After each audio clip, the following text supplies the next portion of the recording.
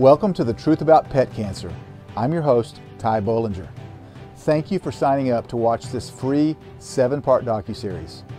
Over the past couple of years, I've traveled across North America, interviewing some of the brightest veterinarians and scientists in an effort to learn the most effective treatments and preventions for pet cancer. I'm excited to share this enlightening journey with you so that you can learn this life-saving information that will help you enjoy a happier and healthier life with your pet.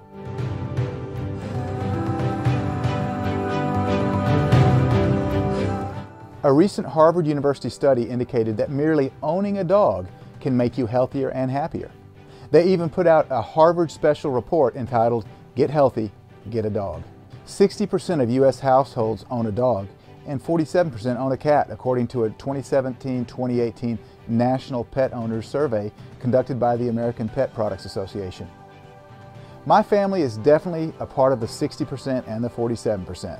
We have a German Shepherd named Grizzly, about a dozen cats, most of them I can't even remember their names, a thoroughbred horse named Black Thunder, a Shetland pony named Fluffy, and a mini horse named Beauty.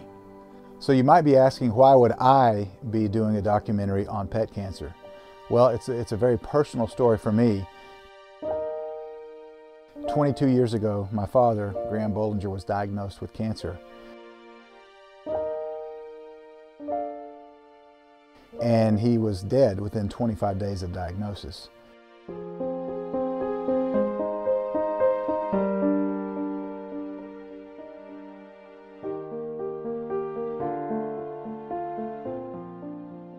He was only 52 years old at that time. I'm 50 as I stand before you today, so just a couple years older than me. He was taken from us way too early. Over the course of the next 7 years after I lost my father, both grandfathers, my grandmom, an uncle, a cousin, and finally my mother, they all died from cancer. This was extremely difficult for my wife Charlene and I to deal with. It literally devastated our family for a long time. It seemed like the only thing that we thought about was somebody that had recently died from cancer.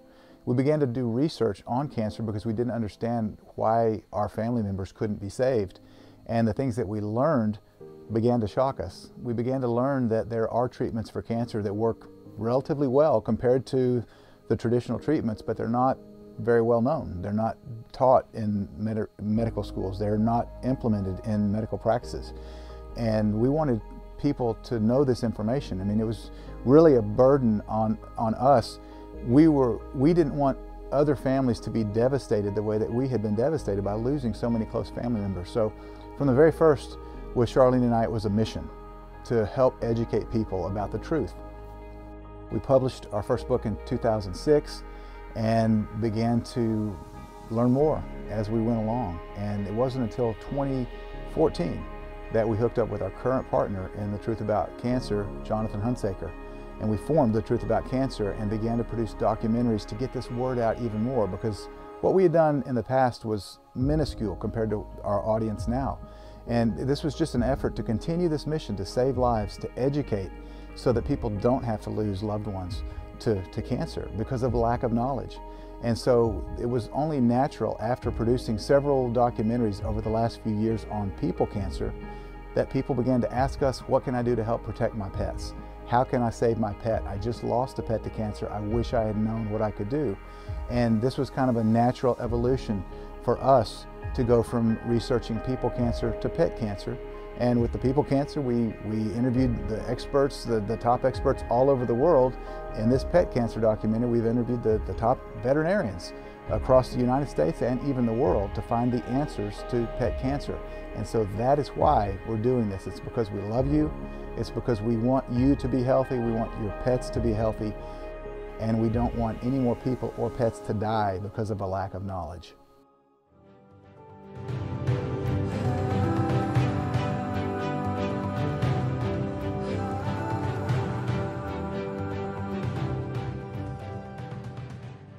So over the course of the next 7 days, you're going to glean some amazing, life-changing information from over 30 experts, including veterinarians, immunologists, medical doctors, scientists, and some proud pet parents. In episode 1, which you're about to see, we're going to uncover the true epidemic that is pet cancer, including some shocking statistics. We'll explore the current medical toolkit for treating pet cancer, and you'll learn about the war on cancer, the history of chemotherapy, and we'll attempt to determine how much veterinary research is truly independent. In episode number 2, we'll explore the pet food industry in great detail, and you'll learn some dirty little secrets from insiders, including how pet food is actually made, processed, and produced, and exactly where the ingredients come from. Together, we will examine the science of epigenetics and nutrigenomics, we'll scrutinize species-appropriate diets, the ketogenic diet, and we'll dive into the facts about kibble. Episode 3 is 100% devoted to uncovering the truth about pet vaccines. We're going to put vaccines under a microscope so that you can learn which ones are necessary, which ones are not, which ones are safe, which ones are dangerous, how often should you vaccinate. You might be shocked when you hear Dr. John Robb as he explains why they started vaccinating cats in the leg rather than the scruff. In episode 4, we'll examine environmental toxins, chemicals, pesticides, and an herbicide called glyphosate, determining just how much harm they are causing in our pets. What about these flea and tick collars? Or that heartworm medication? What about those cleaning products you're using in your home? And what about GMOs, genetically modified organisms, in the food supply? Are these things actually silent triggers that are causing pet cancer rates to skyrocket? Find out in episode 4. In episode 5, you will learn some practical and easy to follow steps on how to turn a C- pet diet into a B+ pet diet with very little additional cost. We'll examine the potentially damaging effects of stress on your pet, and you'll learn the actual science behind the phrase that laughter is the best medicine. And it'll be music to your ears when you hear a Grammy Award-winning artist describe the musical frequencies specifically used to heal pets. Do you have a smart meter in your home? Then you'll definitely want to tune in to episode number 5. In episode 6, you'll hear from experts using cannabis to treat pet cancer, sharing the stories of their own pets and their patients. You'll also learn specific methods to incorporate essential oils into your pet's daily health regimen and even his or her oral health. We'll examine the science of homeopathy and homotoxicology, and we'll learn why much of natural medicine is currently not included in the educational curriculum at both medical schools and veterinary schools. In episode 7, we learn some secrets from Asia and discover the ins and outs of Eastern medicine. And you'll be able to learn from a veterinarian who had the first department of acupuncture outside of China, right here in the USA. We'll learn which roots, exotic plants, and herbs from the Amazon are the most potent at fighting cancer. You'll get an up-close look at innovative surgical procedures which are helping pets stay cancer-free, and we'll hear some encouraging words from pet owners about their survivors and thrivers. Without a doubt, over the next 7 days, you're going to learn some incredible and groundbreaking information that will change the way you think about pet cancer. So get your pen and paper ready, buckle your seatbelt, because we're about to embark on a journey that might even save the life of your pet, or maybe even a family member.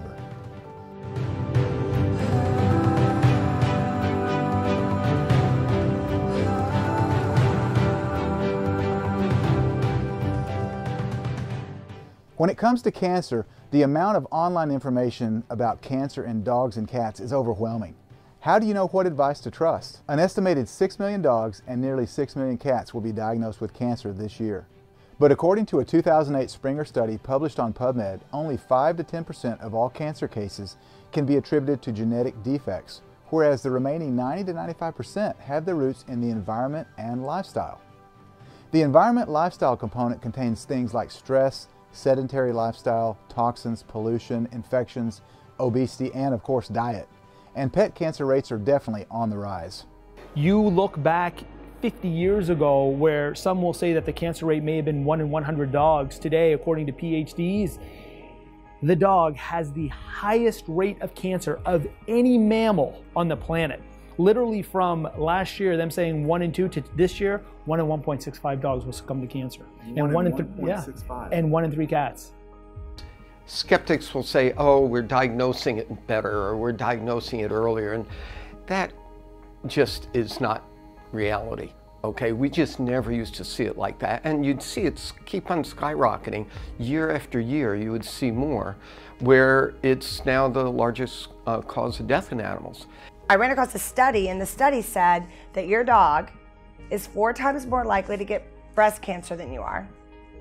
8 times more likely to get bone cancer than you are, and up to 35 times more likely to get skin cancer than you are.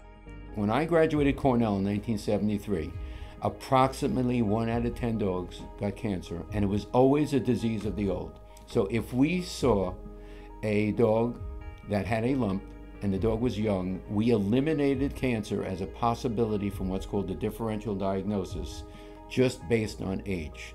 We do see commonly dogs under 18 months of age with terminal cancer. What used to be a disease of the old is now unfortunately a disease of the young. Why do you think that cancer is so pervasive in pets today?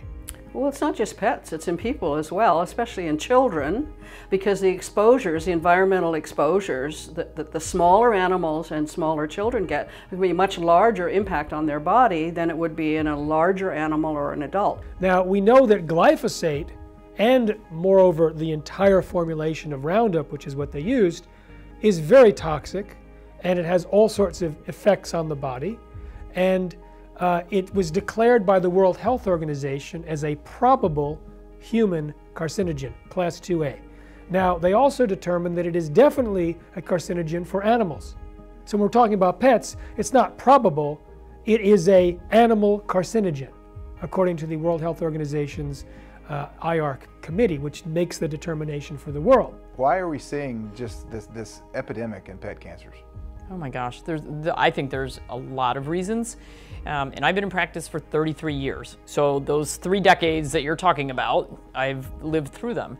And I think that we've changed how we deal with our pets over the years. So, you know, back in the 50s, we had farm dogs and they ate what was left over from what was grown on the farm, and we weren't using such horrible chemicals on the plants and the crops, and we weren't feeding processed food to our animals. They were eating whole, nutritious, real foods, and we weren't giving vaccinations every single year. We didn't have most of the vaccinations, and I'm not saying that we should never vaccinate because they have saved many lives. However, the over-vaccination is rampant.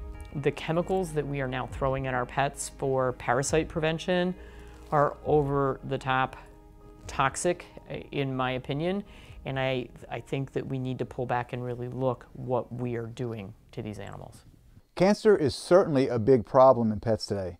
But before we go any further, let's take a step back for a moment to learn from Boston College professor and biochemist Dr. Thomas Seyfried, as well as Dr. Ian Billingsworth, a world-renowned veterinarian from Australia. Exactly what is cancer? Is it the same in pets as humans? Is it genetic? Currently, we work on the theory that cancer is caused by a series of random mutations to growth-controlling genes in the nucleus of the cell. And yet modern science is showing that is incorrect.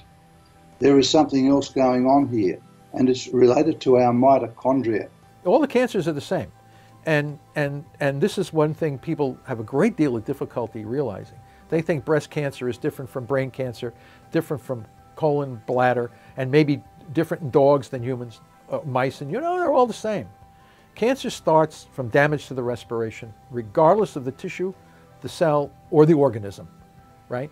So dogs, mice, they have cancer for the same reason that humans have cancer. The mitochondria become damaged. Now, what happens is that once the mitochondria become damaged, they throw out what we call reactive oxygen species, ROS. They are mutagenic and carcinogenic. So the mutations that people study in the genome are an effect of the damage to the respiration, okay? So they are an effect, not the cause, all right? So yet the field is focusing on an effect and not the cause. What Otto Warburg said was the tumors are using the glucose as a fermentable fuel because their respiration is defective.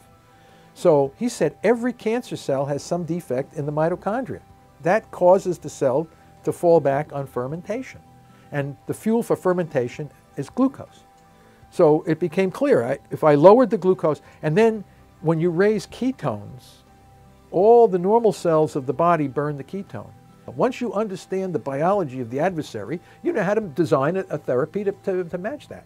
If you don't understand the biology, then you're constantly in the dark, and you're constantly producing therapies that are only marginally effective and toxic. It is a well-known and accepted fact that cancer cells burn sugar as fuel. Now, Dr. Seyfried just described modern cancer treatments as marginally effective and toxic. Do you know that most pet cancers will be treated with the same toxic and marginally effective treatments, the big three, as people cancer? That's radiation, chemo, and surgery. That's because these treatments are considered to be the standards of practice. What's called the accepted standard of practice is what you're judged by.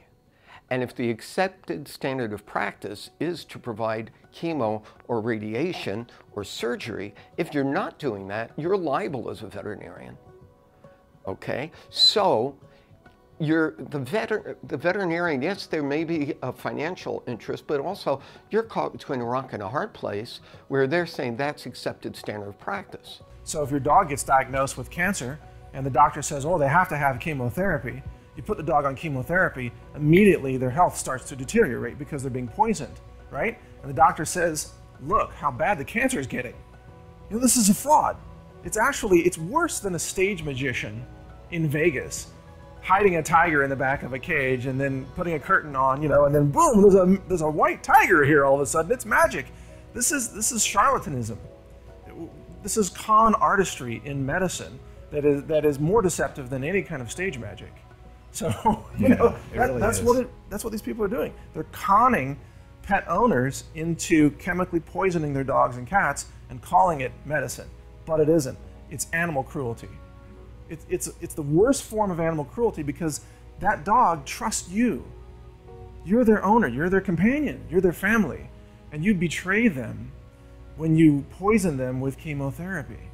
It would be much more compassionate to treat them holistically, support their quality of life, and even if they do die from cancer one day, at least it's a more natural death and not a painful, tormented, chemical abuse of that animal. Some of the vets got up in arms because I had some of my students that became veterinarians, and some of the drug companies would come in with chemo for dogs, and then you would give the dog a similar structure of what we had for the human, and the dog would get sick as hell, you know, vomiting and diarrhea and all kinds of horrible things.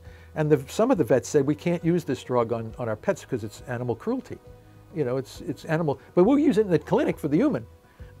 So it's like, well, the human has all those problems, but people are fearful because they know that, well, if you have cancer, you're going to have to expect a lot of suffering. This is insane.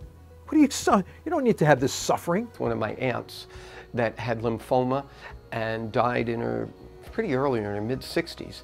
And she said to me, one of her last things that she shared with me, she goes, don't ever do to an animal, it's yourself, what they did to me with chemo.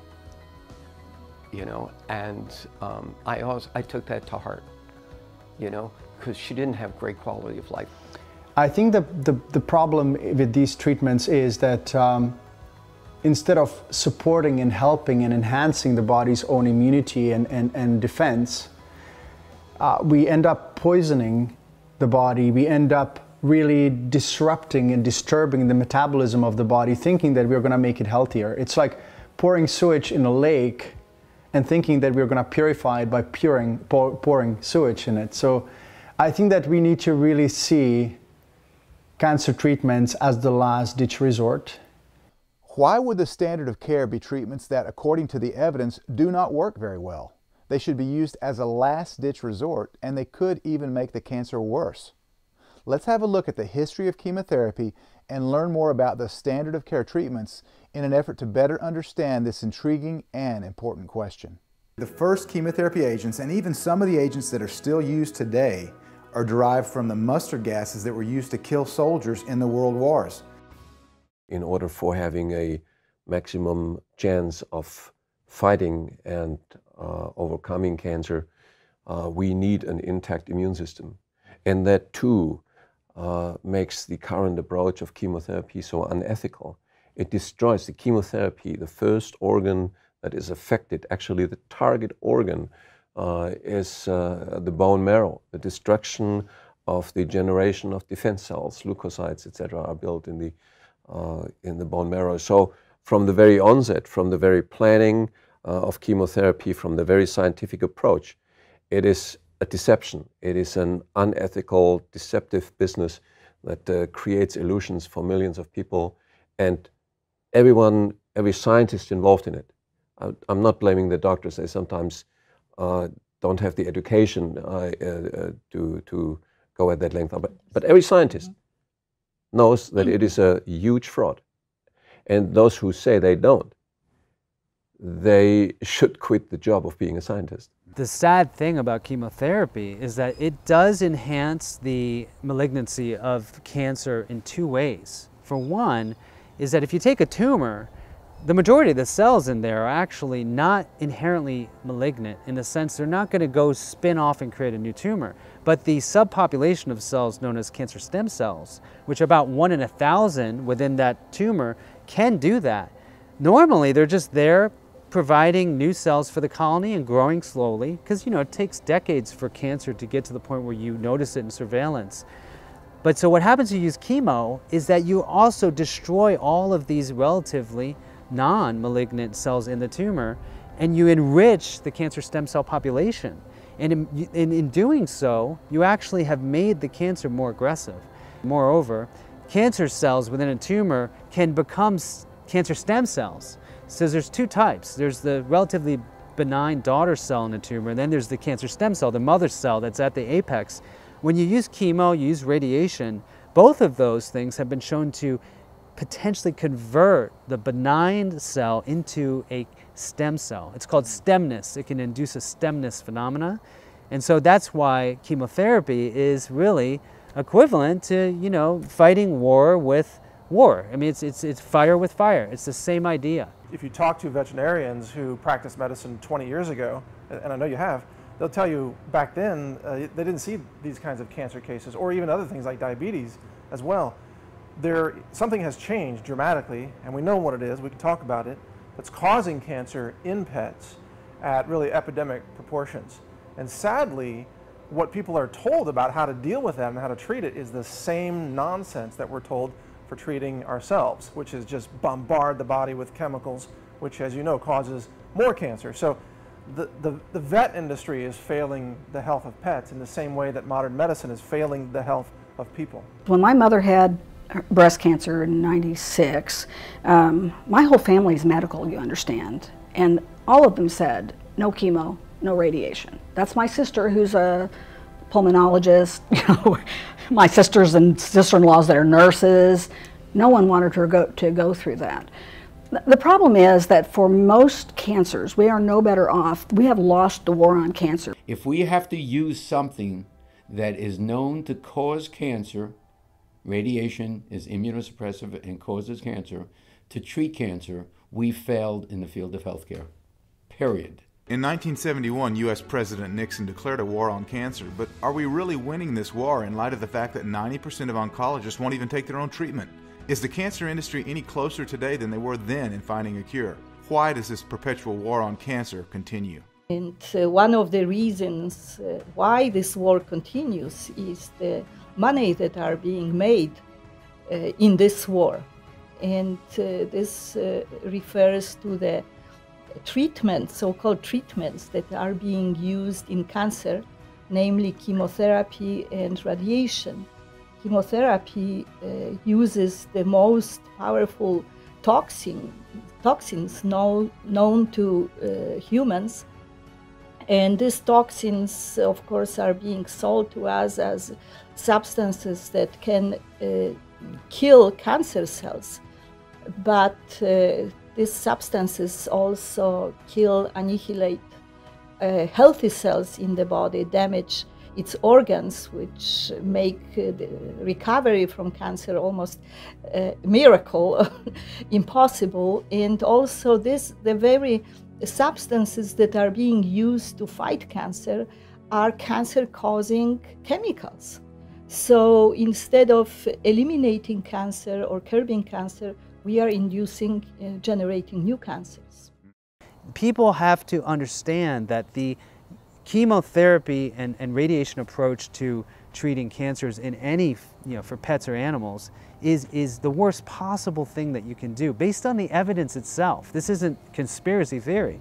This is actually the evidence that is in the literature the treatments don't work and they can make the problem far worse. As you probably know, and most people are aware one way or the other, we are not winning this war against cancer.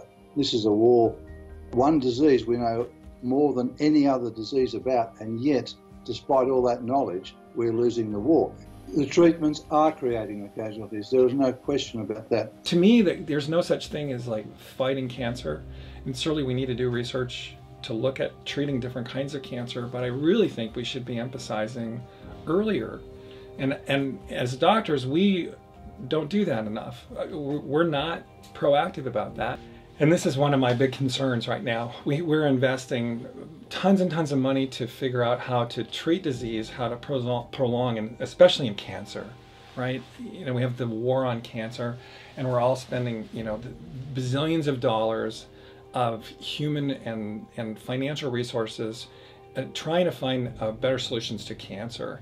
But cancer is not a surprise, right? I mean, cancer is a predictable outcome for biological systems. We don't need a war on cancer. What we need is actually an education system that starts to educate people on how we're connected. In every war, there are casualties. Rather than fight cancer, why not educate everyone about cancer's true causes and treatments, especially in our pets? One area where I believe we all could use some education is learning how to decipher exactly what are the ingredients in pet food. I don't know if you've ever looked at a label, but it can be pretty confusing. They're not smoking cigarettes, they're not drinking, they're not doing some of the things that you and I do that help create an environment that's super available for cancer. They're not stressed out of their minds. You know, they're not doing these things. And so what is it? And to me, what landed for me at that time, still uneducated, still discovering, still researching, was that it had to be something that we are feeding them.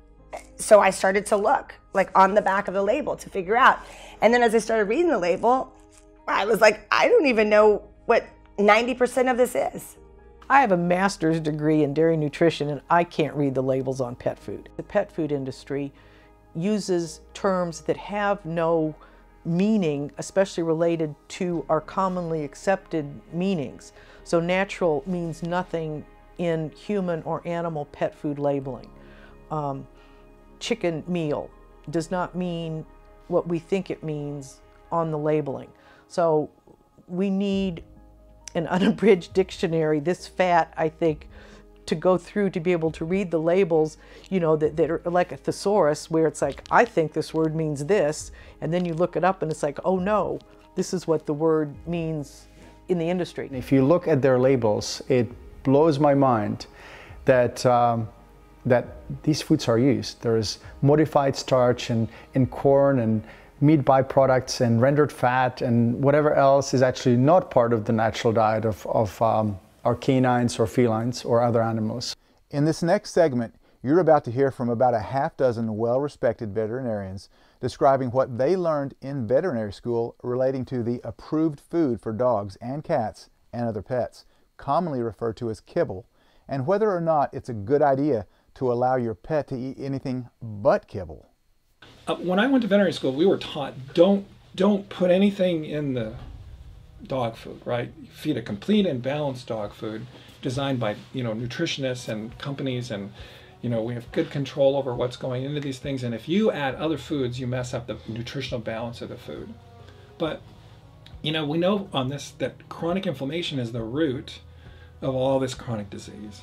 And so if we're feeding a food that causes chronic inflammation, we got to do something about that. Otherwise, we're just kind of unethical used car salesmen are cashing in on sick dogs. What you're taught in school is never let your clients do a home-cooked meal. Do not let them feed anything from the table. Oh my gosh, God forbid. If they feed scraps from the table, they will unbalance the balanced diet that they're pouring with the kibble into the bowl. What a bunch of malarkey. When it comes to nutrition, there's a lot of issues in the pet food industry that we're up against, and I believe that how we choose to nourish our animals on a day-to-day basis absolutely impacts their immunologic health. So there again, veterinarians will tell you, never switch your pet's food. We're supposed to wean your puppy, let's say at 5 weeks of age, you put them on an entirely inorganic, over-processed, dehydrated, nutritionally complete and balanced dead food. I want you to think of it like Total. We're not picking on Total cereal. But think of it like total cereal. So you take a regular cereal, you add a synthetic multivitamin to it. Would you feed that to your kid 3 times a day from the time that they wean till the time that they die? Probably not. No. But veterinarians have convinced an entire 100 years of pet owners that if you feed anything other than pet food, dry kibble, or canned food, you could be harming your pet. In fact, veterinarians are the only wellness profession that actually tell you to eat more processed food, and fresh food could be risky. We don't know if it's safe to feed fresh food. Just feed a commercially available processed food to your dog or cat for the rest of their lives, because in veterinary school, we're not taught that nutrition matters. You know, we're taught a list of prescription diets once your animals get sick, and that really the majority of animals in the US go to the veterinarian, and their veterinarian doesn't ask detailed nutrition questions because nutrition is separate from disease, which you and I know isn't true, but that's where we're at in veterinary medicine.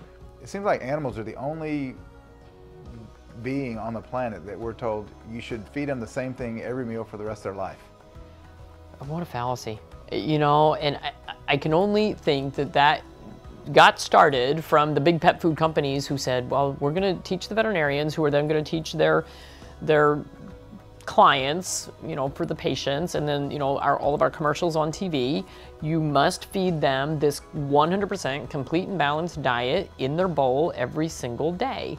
And so I actually got a box of cereal, and we made a new cover for it, and we put on the front, you know, human kibble.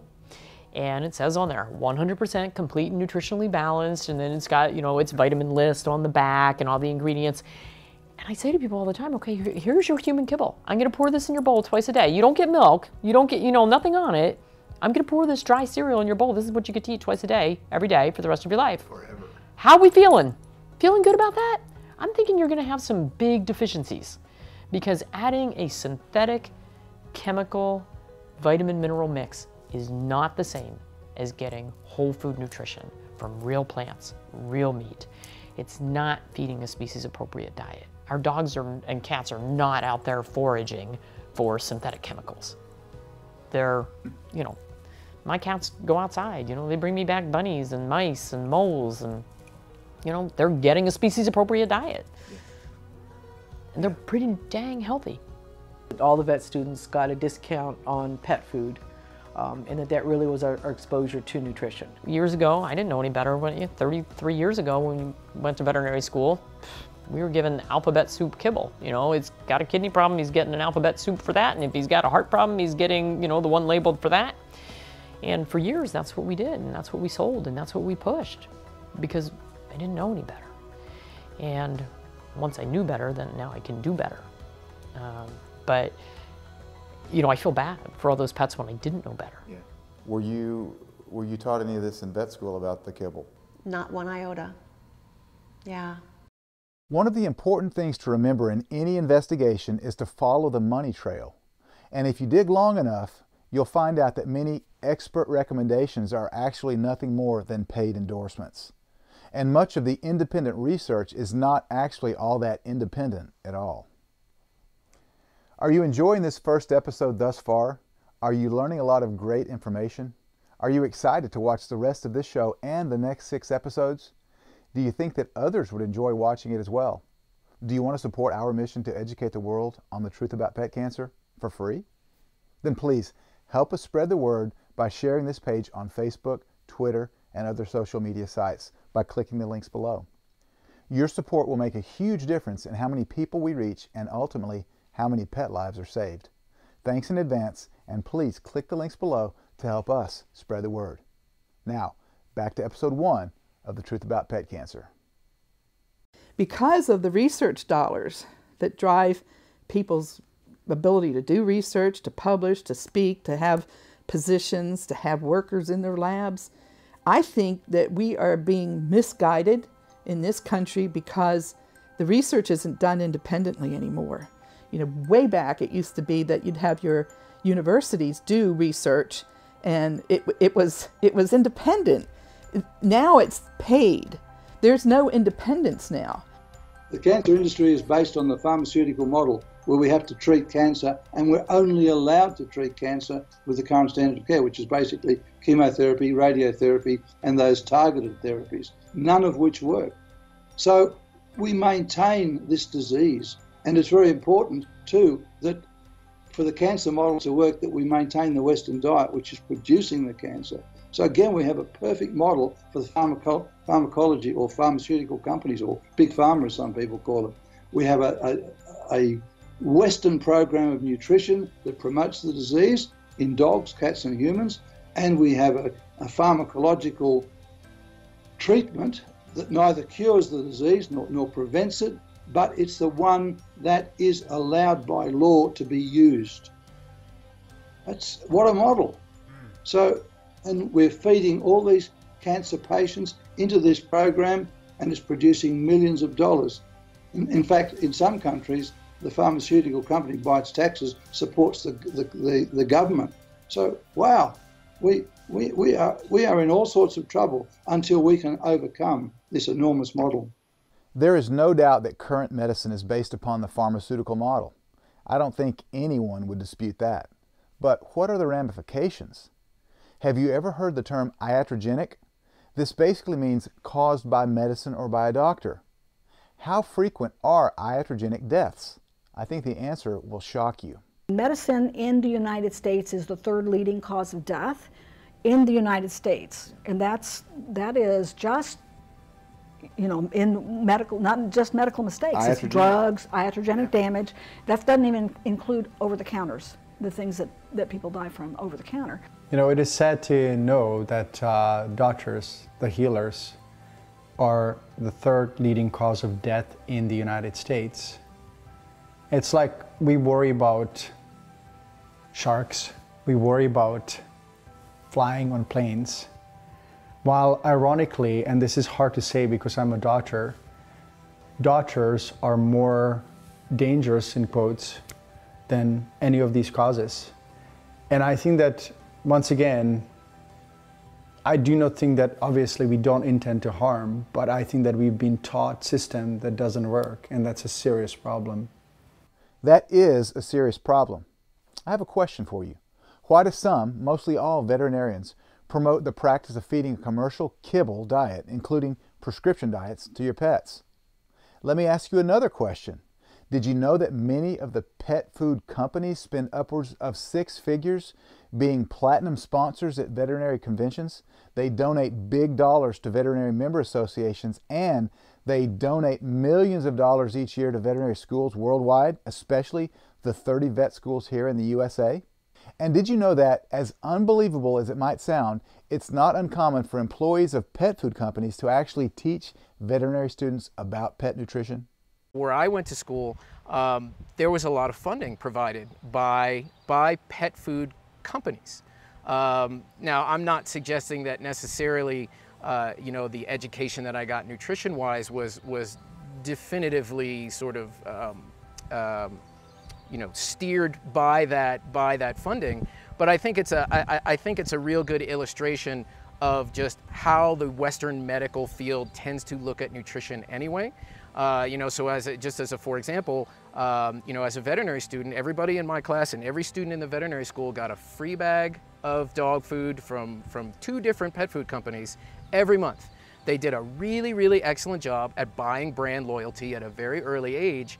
And what the practical result of that is that most veterinarians, you know, they take a very oversimplified approach to nutrition. As vet students, we were all given free food from Science Diet from Hills. That was part of the program. So our nutrition exposure was pretty limited to like critical care nutrition, like in your, you know, medicine rounds for the really sick animals and trying to figure out how to feed them with feeding tubes, that kind of thing. And then the cattle rations, and then the food that we were getting from Hills for our own animals. And there wasn't much of anything about real nutrition. And you never really questioned it because, yeah, it's Science Diet is supposed to be better than the stuff you get at the grocery store, right? And so, you know, that's what we'd sell. And there's a prescription diet for every problem. And it comes in a bag and it's easy and you don't have to think about it. And I think that vet schools do their best within the frame what the professors and teachers know. I think that what happened is that we are or the veterinary colleges are way too connected with drug companies and pet food companies in a way that they sponsor and finance the research that is done in universities. So I think that that's where the biggest disconnect and the biggest problem lies. Obviously, pet food companies are smart corporations. They know that when they start educating the veterinary students early in vet schools, that's the best chance to actually get them promote and use their products. So they basically have captured the education kind of curriculum in veterinary schools. I was at a meeting 2 weekends ago at a vet school and was kind of appalled to see in the hallway all the different big pharmaceutical companies and the big food companies, you know, had big bulletin boards filled with advertising to promote their products. So these kids in school are being, just the simple exposure that if Eli Lilly, Elanco, you know, is promoting this and offering these deals, and, you know, man, that's really good. That must mean that Elanco, you know, is top notch, because look what they're doing for us. So my question is this, you know, you're a trained veterinarian. You said you learned some information in your undergraduate on nutrition, but when you're in vet school, what did they teach you about what animals should be eating? Well, in vet school, they didn't really teach nutrition.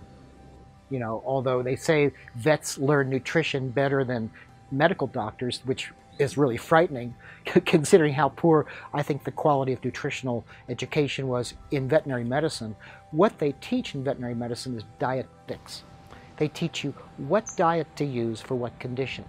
So, and the diets are commercially prepared, and the people that are teaching you what diets to use are the same people that are profiting from the sale of these diets. The veterinary colleges, I mean, they need financial support. I get it.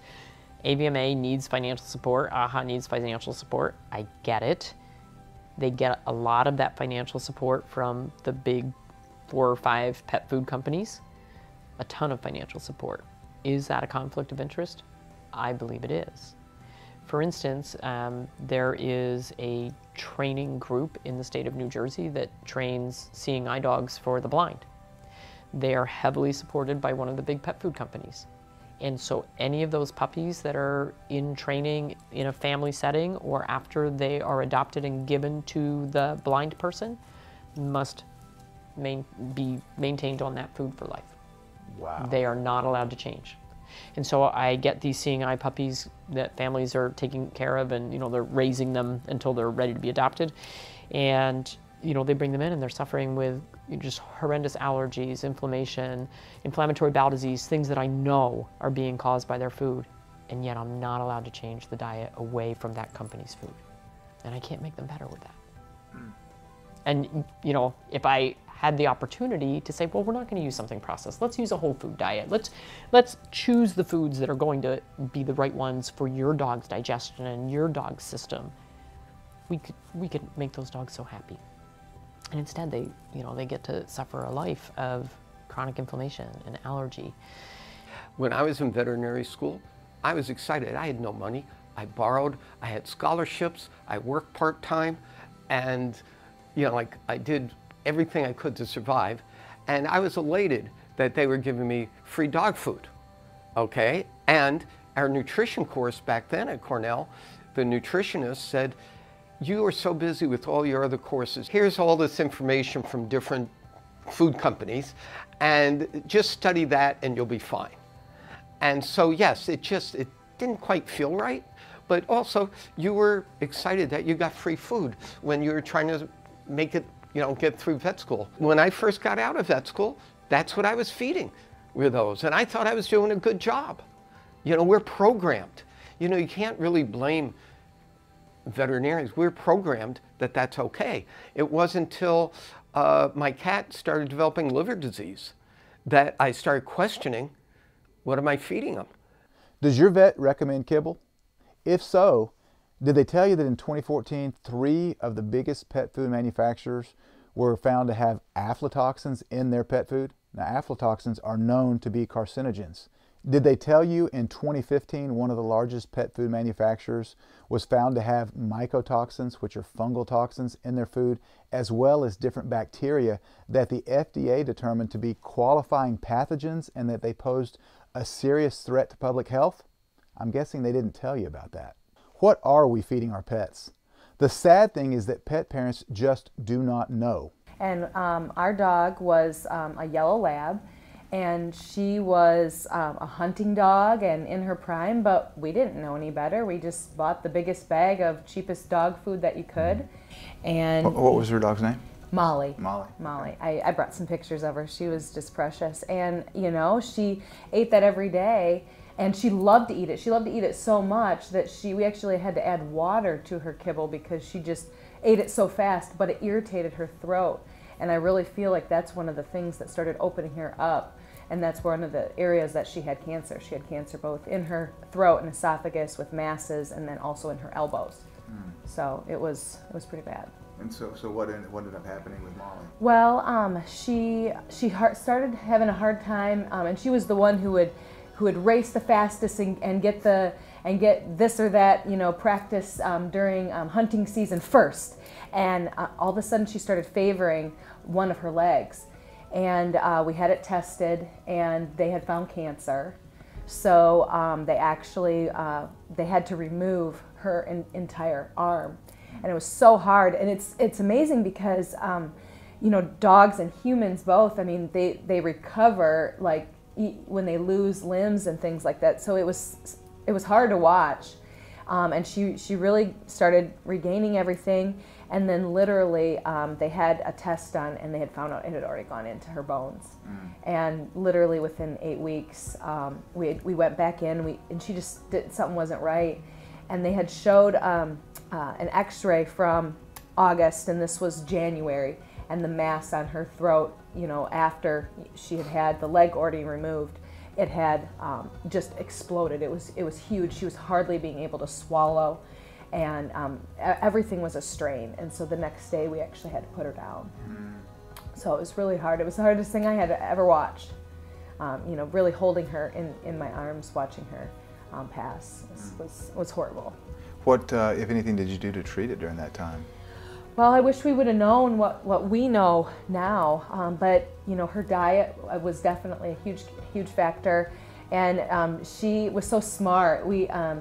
She used to, whenever it was somebody's birthday, we would call someone up, and we would have her bark "Happy Birthday," and so my mom used to give her bread, and so she would put out the bread, and the dog would bark. Well, she knew that song meant that she got bread. Well, as she got older and older, she ate more and more white bread, and my mom actually made her white bread every day while she was, you know, a grown dog. And, you know, like all of us, you know, when you're a pet owner, at first you follow all the rules and you do all the things you do, and then things start getting a little bit more lax and a little bit more lax. And really towards the end, she was eating a ton of white bread and just regular kibble, and, you know, so there was nothing that we did, you know, other than what any other pet owner, you know, would have done at that point, and that was just making her comfortable. Try to keep her comfortable.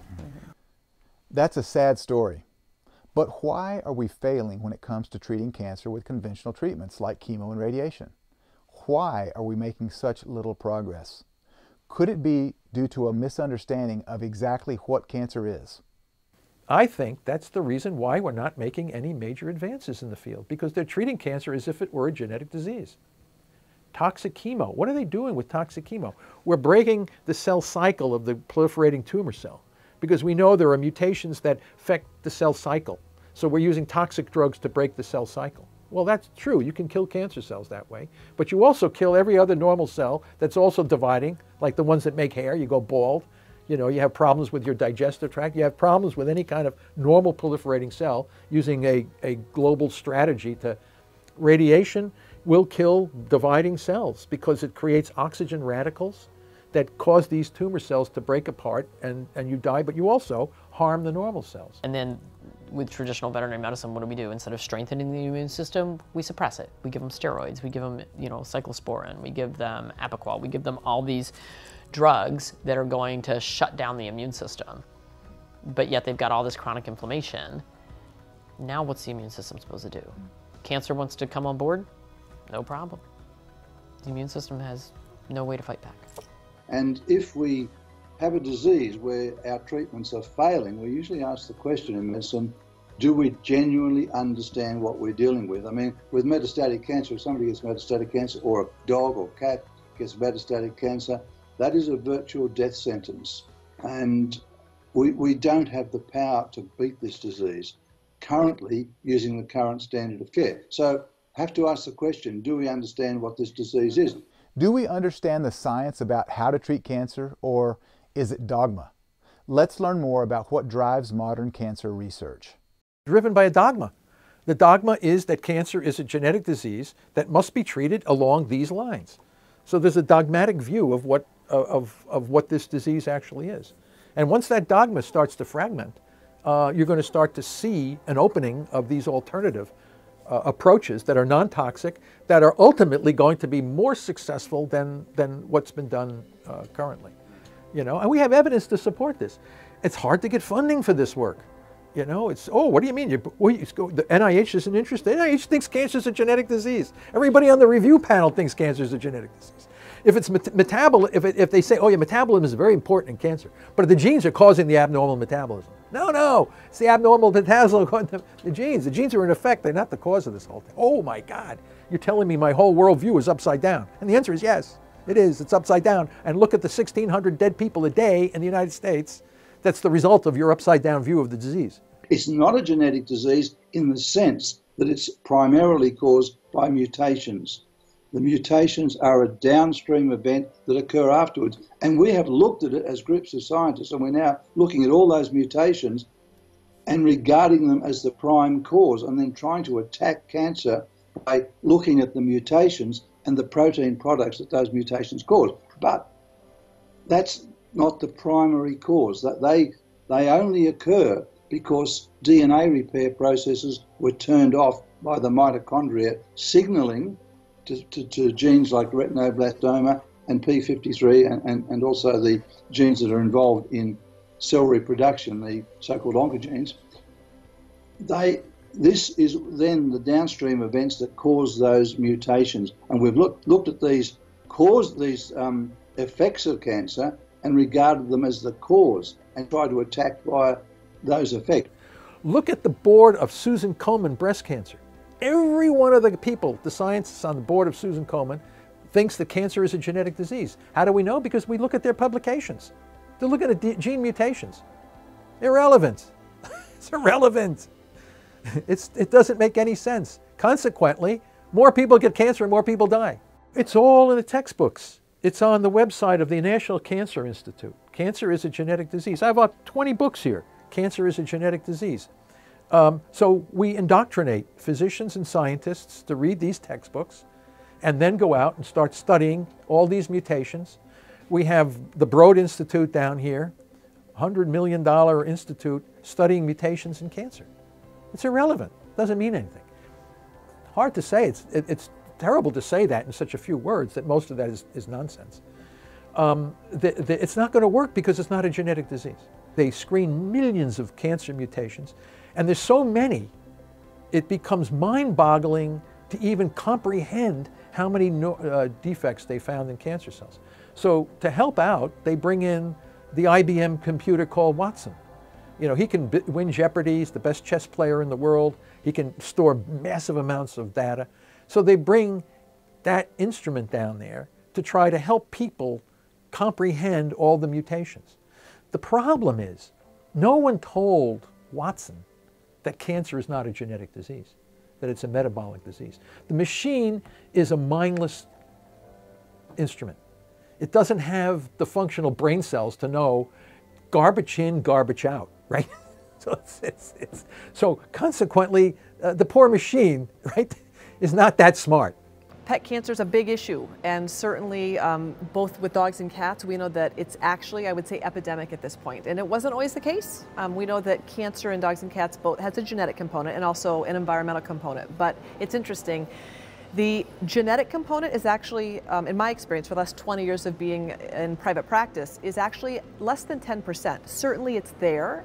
And the reason that the genetics are there is, in my opinion, is that we have really overbred, we've misbred and overbred some of our most popular breeds. That has resulted in the last 200 years breeding father to daughter and mother to son, or brother-sister breeding, which ironically the AKC kind of condones and endorses, and that's a problem. The fact that we will paper pedigree dogs that are inbred, they call it line breeding because it doesn't sound good to call it incest. Okay. But the truth is, when we breed that closely, a lot of that DNA that's expressed isn't healthy and is vulnerable, weak, it's not desirable DNA. When we breed for phenotype, when we breed for aesthetics versus genetic resilience, that's also a problem. So humans have gotten in there, mucked things up because we're breeding animals to be bigger, stronger. A Rottweiler, people aren't interested in a 75-pound Rottweiler, they now want a 130-pound Rottie. People don't want a 10-pound Yorkie, they want a 3-pound Yorkie. And in my practice, I have two 2-pound Yorkies, which are the size of guinea pigs. So when we breed animals to be supersized or really tiny, that also allows, of course it's a novelty, but that doesn't necessarily help animals express their best DNA. We're also breeding for certain looks instead of great genetic resilience, and that's a big problem. But frustratingly, we also have the veterinary issue, and that's heartbreaking for me because I am a veterinarian. But conventional veterinarians, it's not that they're in any way trying to perpetuate this cancer issue. They're very alarmed, just as I am. The frustration is we're not taught in vet school how to identify lifestyle obstacles that we need to be helping clients remove in order to prevent cancer from occurring. We're not taught that. Okay. Veterinary schools in North America are reactive, which means we go to school and we learn how to identify symptoms of a disease and then what drugs to use to treat the symptoms, but we're not instructed or taught or mentored how to actually prevent disease from occurring. So we have a reactive veterinary model instead of a proactive veterinary model. So we're waiting until these animals get cancer, and then we have to talk about cutting it out, poisoning it out with chemotherapy, or burning it out with radiation. And those are the only options when we get to the point that we've been reactive. Again, we see that the veterinary education system is broken. I want to make it clear that this documentary is not intended to be anti-vet, and also that many of the veterinarians that I interviewed are not opposed to Western medicine. An integrative approach to health and wellness is what most vets are aiming for. Just like you and me, they just want pets to be healthy. I'm very grateful for it because I think it's necessary to have that foundation in medicine and primarily in, what we learn is pathology. I mean, what's normal and then what's abnormal, and then, the diseases and then the drugs or the surgery to help manage those diseases. I don't think there's time, for one thing, or any kind of emphasis on what it means to truly be healthy, what it means for an animal to be vitally healthy and thriving. There's a whole lot that goes into being healthy that is different than just preventing a disease or managing symptoms. To be clear, I had a very good veterinary education. I mean, I have no complaints about it, but veterinary schools teach veterinarians within the scope of I guess what we will call conventional Western medicine. So conventional pharmacology, conventional surgery, these sorts of things, and all of those treatments absolutely have their benefit. I to this day still practice Western medicine. I'm a really big fan, but what I came to learn over years of being a veterinarian is there are things that Western medicine can't address and can't fix. And what I learned from my studies as I began to learn things like Chinese medicine, acupuncture, herbal therapy, chiropractic, and just on, what I learned was there are actually many of these problems that Western medicine has a really hard time with.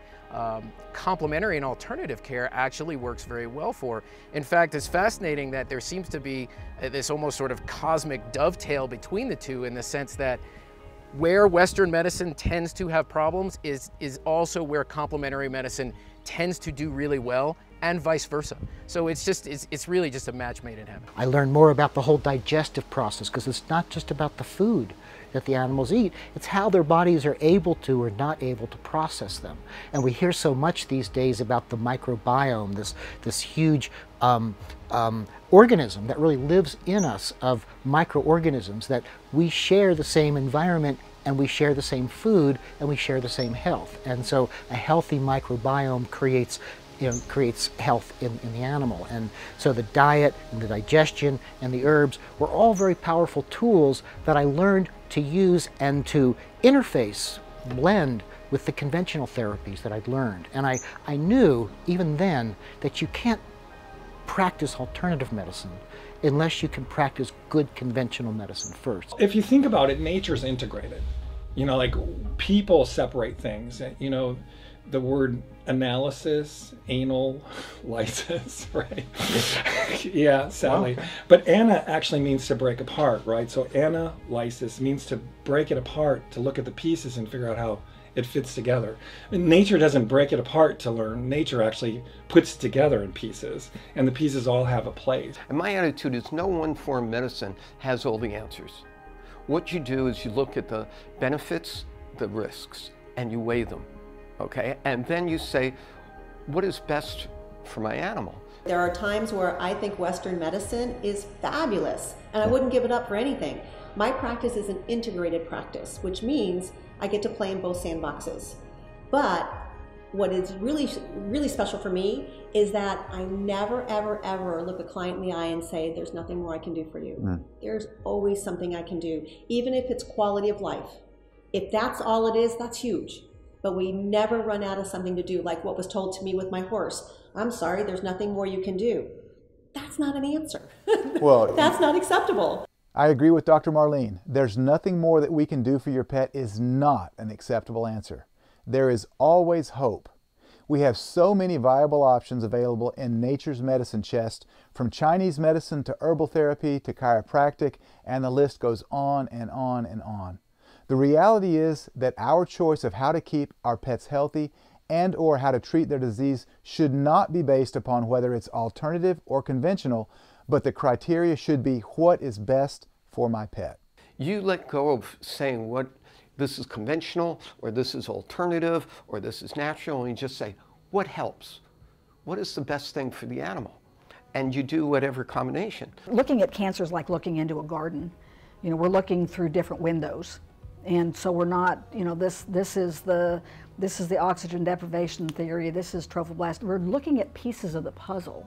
And we need to put all of those pieces together and start looking at it as a kind of an integrated whole, the holistic approach to things. I'm really big right now about talking about veterinarians and animal guardians becoming more gardeners and less warriors. We have to fight disease. If you grow a nice garden, everything grows. And if you're actually an organic gardener, you know that strategy, right? So the richer your soil is, the more resistant it is to disease. And the body's the same way. So if we're just feeding processed carbohydrates and processed rancid fats and, you know, a lot of these things that are part of the standard American human diet, then we're going to get a series of outcomes, which is the standard American outcome, which is diabetes, stroke, heart disease, cancer. But we know we can take those patients and change the way they eat, and we can see differences in their health. So why can't we do the same thing with animals? The current status quo treatments for cancer are horrendous. Just chemotherapy, radiation, and surgery. They do not stop cancer, and they do not give people the other options that work better, that are safer, that are more affordable, and that actually eliminate cancer for life. I think the key thing is to educate yourself. You know, we're doing the truth about cancer, because once you know that and then you receive, okay, here's a diagnosis, you've got cancer. It's not about fear and going into that place and then, you know, you have to do this and we've got to start immediately, all that sort of thing. We know so much more. So that's a historic way of addressing it. And now, for example, when Olivia had a recent recurrence, we got all these notes. Oh, I'm so devastated with the news. Oh, this is awful. You must be, you know, really going through so much anguish. And he said, it's just a little, you know, stage 4 metastatic breast cancer, you know. And so we had a plan, and we executed the plan. She interrupted her tour, and then in 3 months kicked back in. She just finished 18 concerts and going strong. That's awesome. Yeah, so and I think a lot of it is your positive mindset and believing that you can beat it. And I know that it's a very frightening thing, because I've been through it a few times, so I understand. But having John in my life, of course, I'm really fortunate because I have all this knowledge at my fingertips. Olivia Newton-John just summarized the vital message that I want you to remember. Cancer is not a death sentence, and fear has no place in the equation. Education is the key. Knowledge is power. I hope you learned a lot from episode 1, and I hope that you're encouraged and empowered. Be sure to tune back in for episode 2, where we'll explore the pet food industry in great detail, and you'll learn from some insiders, including how pet food is made, processed, and produced, and exactly where those ingredients come from. Together, we'll examine the science of epigenetics and nutrigenomics. We'll scrutinize species-appropriate diets, the ketogenic diet, and we'll dive into the facts about kibble. I hope to see you there. Join the movement, support the mission, save lives. We're a small company that's committed to the truth and to helping save pets. When you support our mission by owning the complete series today, you allow us to continue to research, interview, expose, and share this knowledge with the world absolutely free, just like we're doing right now. If you've learned something, you've been inspired, you want to help save pets across the globe, or you just love how it feels to support a good cause, please consider owning The Truth About Pet Cancer today. As always, a portion of each sale gets donated to charities that are doing real research and are focused on protecting our pets and keeping them cancer-free. Simply click the banner below to join the movement and support our mission. Thanks in advance. Hi, this is John and Olivia. Hi, Olivia. He's John. Yep. Just to be clear. Yeah. And we'd love for you to watch The Truth About Pet Cancer. Yeah, we can hopefully give you some great tips to keep your pets healthy and learn something about yourselves too.